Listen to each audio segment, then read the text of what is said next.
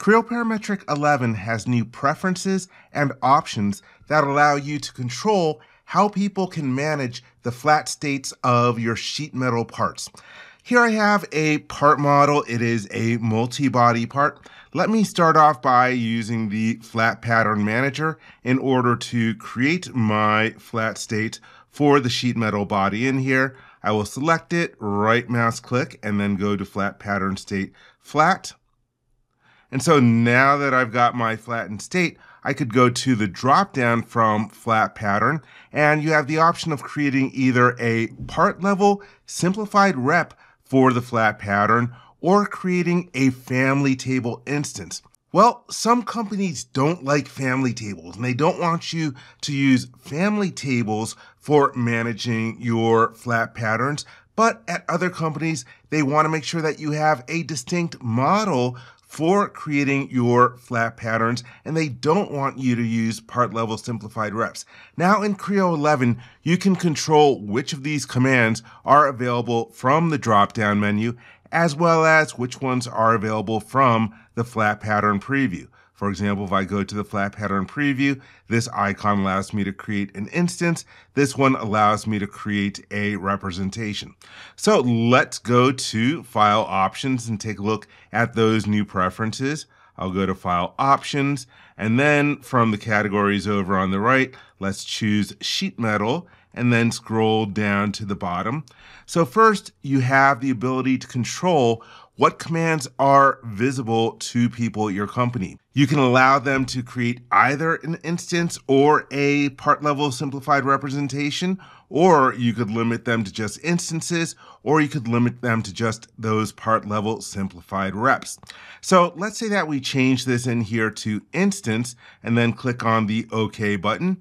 And here it gives us the option for saving it to the config.pro file so that you will have this set for the next time that you launch Creo Parametric. But I'm going to say no to this for now.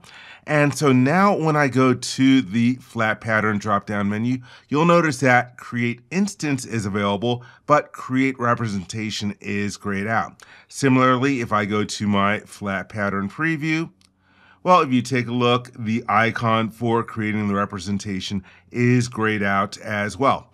Let's close the preview. Let's go back to our options, and then change to the sheet metal category and check out the other choice. Let's go to representation, and then I will choose the OK button. And for this one, it's like, let's click no again to not set that option. Let's go to the flat pattern dropdown, and now instance is grayed out and representation is available. Similarly, when I go to my flat pattern preview, hey, now we have the create representation icon available, but instance is grayed out. Let's take a look at some of the other preferences that you have available to you. Let me go to the options. Let's once again go to the sheet metal category. And so let's scroll down, and I'm going to change this to instance and representation. Here you have a field for the instance name format. And there are 4 different parameters that you could use for having a standard name for your instances for those flat patterns. You could use a combination of the part name, the body state, and a running index. In other words, it'll start with the number 1 and then increment every time that you create another one of those instances, depending on how many bodies that you have. And for the instance name running index method, you could choose remove gaps or incremental. What that means is that if you have a flat pattern and you end up deleting it, it'll end up reusing that available number the next time that you are creating a new instance. Otherwise, when you choose incremental, it's always going to use a higher number, and it'll leave those gaps in the sequences that you have. And we also have the representation name format. Again, it can be a combination of the part name, the body name, and the body state. These are the default values, but you could change these to whatever you want them to be. And again, when I change these ones and try to get out of this dialog box, it asks me if I want to change the configuration file. Let's take a look at the config.pro options. Let me cancel out of there for a second. I'll go to configuration editor, and then we can click on the find button. And I'm going to type in SMT for sheet metal _ flat. And then let's click on find now.